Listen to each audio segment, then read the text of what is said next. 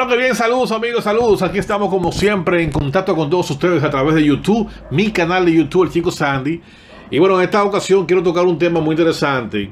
Pero antes que todo, antes del tema real, quiero señalar algo que ya ustedes quizás lo han visto, el asunto del peregrino, donde se reunieron tantas personas en Puerto Plata, ¿fue verdad? Puerto Plata, hay rumores de que también estuvo ahí metido en ese bollo el alcalde de Puerto Plata. Hay un tremendo juidero lo mismo ahí, porque están buscando la forma de cómo cargarle la culpa a uno o a otro. Entonces hay un tremendo juidero ahí. Pero no solamente eso, lo cómico del caso de todo esto ahora es que ahora también en el día de ayer o en el día de hoy también salió otra persona más con una cruz encima a la calle, a la avenida, supuestamente a protestar contra el gobierno. Entonces se va a tornar esto un relajo, va a ser esto un relajo. Ya de antemano se ha criticado muchísimo lo que pasó en Puerto Plata con el peregrino, donde se reunieron una cantidad de personas. Ciertamente esto es delicado por lo que está pasando, pero creo que también todo el que estuvo ahí estuvo por la fe. Todo el que estuvo ahí en este acto, ¿no?, estuvo basado y rebosado de la fe de Dios. Yo espero que no pase nada y que no tenga consecuencias esto. Pero bien, el tema que quiero realmente tratar con todos ustedes es el siguiente. Miren,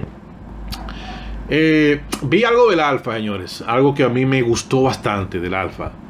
El Alfa fue a su barrio e hizo una cantidad de regalos. O sea, según puedo ver el título aquí y la imagen, y también lo que él mismo comunica, ¿no?, le regaló compra a todo su barrio.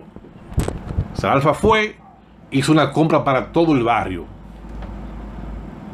Es una actitud y un gesto que yo en este momento lo valoro bastante.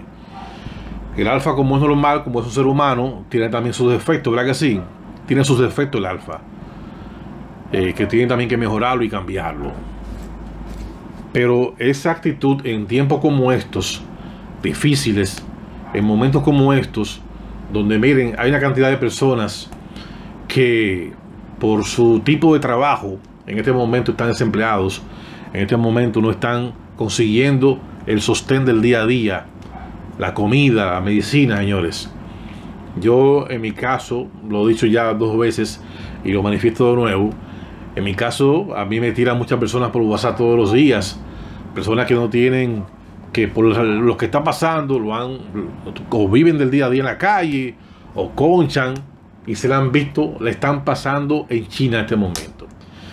Entonces cuando vemos una actitud como esta, cuando vemos un gesto como este, donde el Alfa se mueve a su barrio, como él también, miren, el Alfa hace unos días, hace casi un mes, el Alfa regaló $10,000, recuérdense de eso. El Alfa regaló $10,000, fue el primero que se manifestó para apoyar y para que se hagan compras y se lleven a los barrios. El Alfa inició esto y dio $10,000. Y ahora fíjense el gesto que hace y la obra que hace, que va a su barrio, y como lo dice él ahí en un video que publicó en Instagram: estoy devolviendo una parte de lo que mi barrio me ha dado, el cariño de mi barrio. Yo eso lo valoro bastante.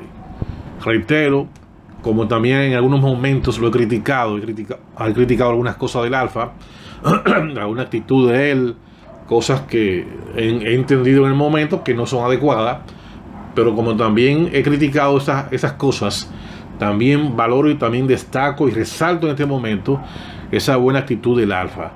Ese video donde el Alfa va a su barrio, yo voy a colocarlo aquí. El Alfa va a su barrio, señores, menos ahí. Espérame allá, a ver. Menos ahí. Mira. Sí, mi amor, claro que la conozco, pero espérese porque tengo que hablar. Sí, mi amor, pero que tengo que hablar con una a la vez. Bien, gracias. No, porque usted no salga, no se meta para allá, quédese ahí. No, que yo no puedo caminar, pero tanto como que ha ayudado tanto. Que no se meta para allá, quédese ahí.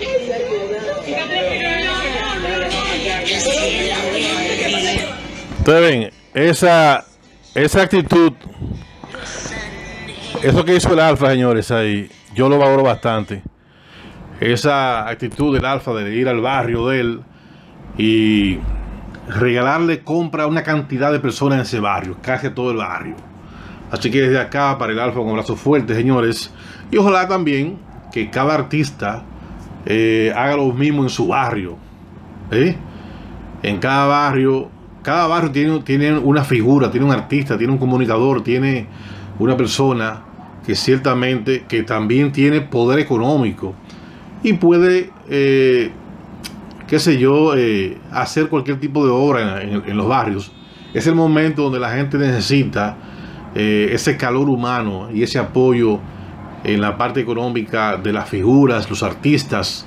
Yo en mi caso quisiera tener dinero para hacer lo mismo, y también en mi barrio también quizás regalar, hacer compras sin esperar que me la dé fulano de tal, o sin esperar que un político me mande a mí una compra. No, sino que salga de mí. Entonces valoro, reitero, esta buena actitud del Alfa de ir a su barrio y repartir o hacerle compra a una gran cantidad de su gente de su barrio, como lo dice, personas que le han dado todo su cariño y que también le han dado todo su apoyo como artista.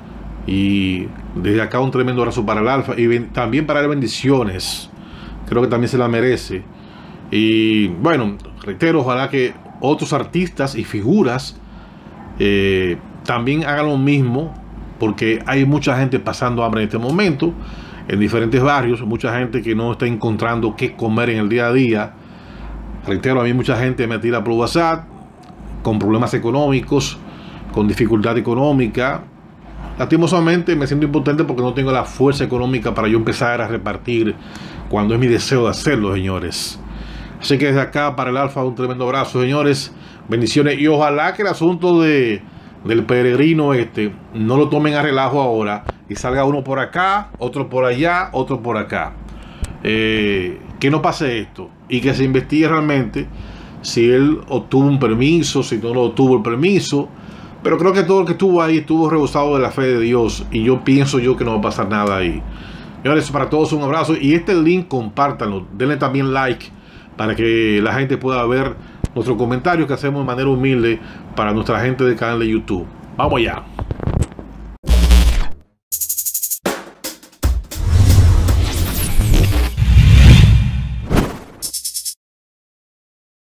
¿Cómo usted llegó a los vicios? ¿Cómo usted agarra, se deja envolver en la droga y el alcohol? ¿Cómo? ¿De qué manera? ¿Usted viajó a Nueva York? Sí. Siendo odontólogo, ¿no? Sí. Allá conoció usted el crack.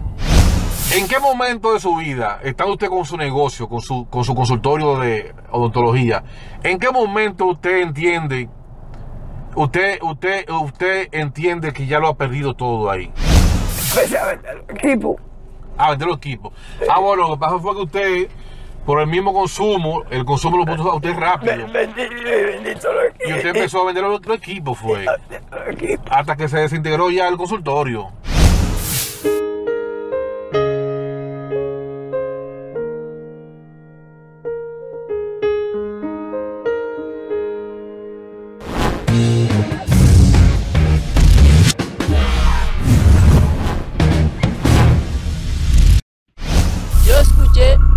Yo caí 2 veces. Es el que el bacano levantó usted. Sí, me levantó y me quitó los pies de la tierra. No puedo tocar la tierra. Y me siente como algo que yo quiero apoyar. Y me jala y cae. Vuelve y me cae. A los 3 veces. Cuando yo salí de ahí y mudé del lugar, más para adelante un carrito blanco, me sentí como mi espíritu se me fue arriba.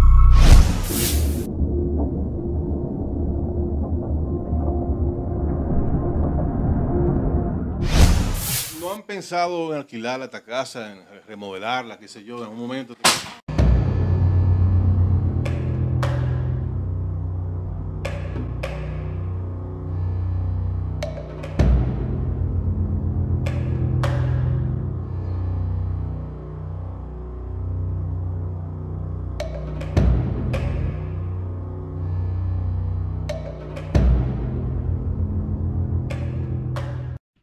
¿Qué ha pasado?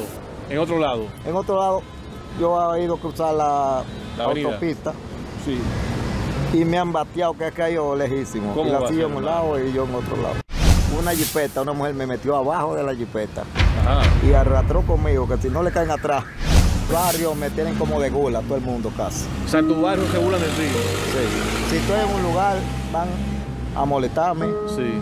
Y todo el mundo, 2 o 3 gente se van a favor mío, los otros se van en contra. Tú sientes que te falta cariño, que te falta esa ternura, que te falta el abrazo de una esposa. De una mujer, claro. Cuando tú llegas a tu Porque casa, que nadie me abraza por vergüenza. voy a hacer algo contigo que me gusta hacerlo con todos. Un abrazo, hermano, ¿eh? Dame un abrazo, si puedo. Ahí está, bendiciones. Y vamos ya, qué vainilla.